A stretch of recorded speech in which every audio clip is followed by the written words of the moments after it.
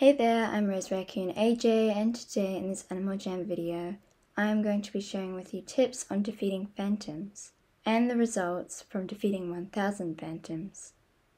This will include screenshots, total number of sapphires, gems, percentages of each item category, and I will be doing this to see if I can get an alpha item too. Hope you find this video useful. Let's get into it. Alright, so when I'm talking about defeating phantoms, I'm talking about the phantoms which you defeat that come from phantom hell potions. If you would like to learn how to defeat those, I would recommend watching the All About Potions video in Serapia Forest. Time for some tips. With your first hit on the phantom, I recommend standing directly underneath it so you can be sure to hit it and get the reward. There is nothing worse than finding out you didn't actually hit it and getting no prize. When saving paint seeds, you should try to buy as many paint seed trees as possible, as after getting a whole bunch, you can collect all the paint seeds, have a whole load, and then you can resell the trees for the original price. The best place to drop phantoms is in Appondale. Many people drop them here, and with good reason. It is a simple land area where it is easy to spot nocturnals, shovels, and flowers. If you have a spare account, you might want to consider bringing it to help defeat phantoms. Of course, it would have to have paint seeds and a paint seed launcher, but it would double your reward. However, having to focus on 2 accounts can be hard, and it's probably a good idea to bring one in a not very full server so that you can still contribute on both accounts. Also, so that you are not taking up the space that other people might want. Defeating phantoms is the best way to get XP. The maximum amount of XP you can get in a day is 3,500. However, you can break this rule when defeating phantoms. When landing the last hit on a phantom, the one that defeats it, you will get a load of XP, usually from 25 to hundreds. You can get a whole load, sometimes it even gives you more than it says.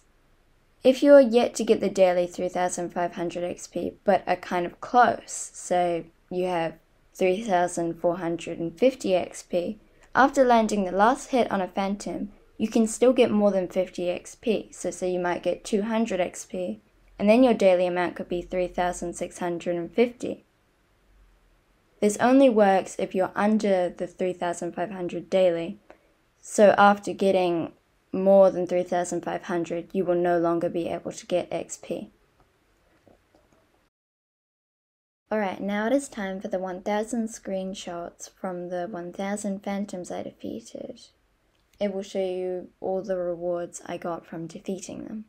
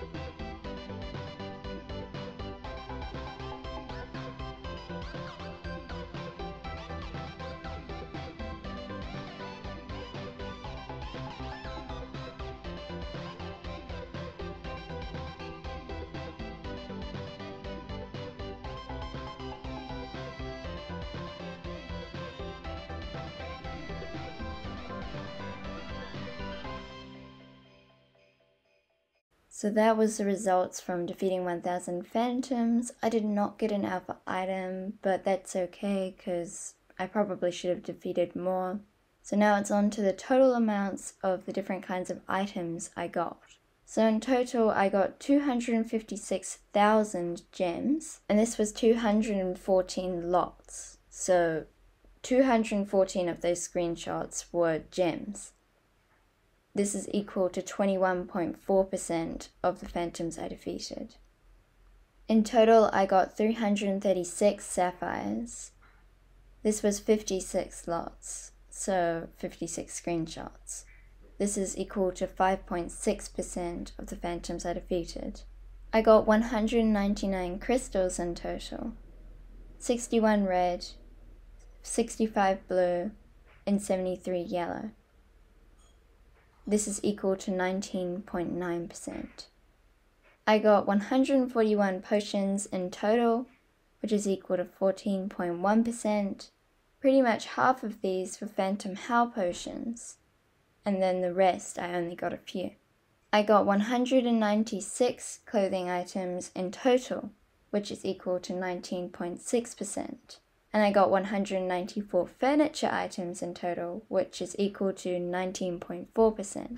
I found this very interesting to do because I think I learned that gems, clothing, furniture, and crystals all were around 20%, where sapphires were only about 5%, and potions were 15%. So perhaps that is kind of the way they've made the percentage rates of those items dropping. I hope you found this video helpful. If you did, please consider leaving a like and subscribing to my YouTube channel so I'll know to post more content like this. Thank you so much for watching. Bye!